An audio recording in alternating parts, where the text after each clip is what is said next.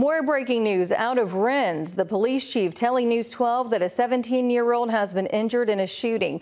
Investigators called to the Pine Valley Apartments just before 1 o'clock this morning. When they got there, they found the teen with a non-life-threatening gunshot wound to the upper arm. He was taken to the hospital. Police say several vehicles in at least one apartment were also hit with gunfire. Officers are actively working this investigation. However, the victim nor any witnesses have come forward with information concerning a possible shooter or shooters. Call the Wrens Police Department if you happen to have any information, and you can stay anonymous. Switching gears.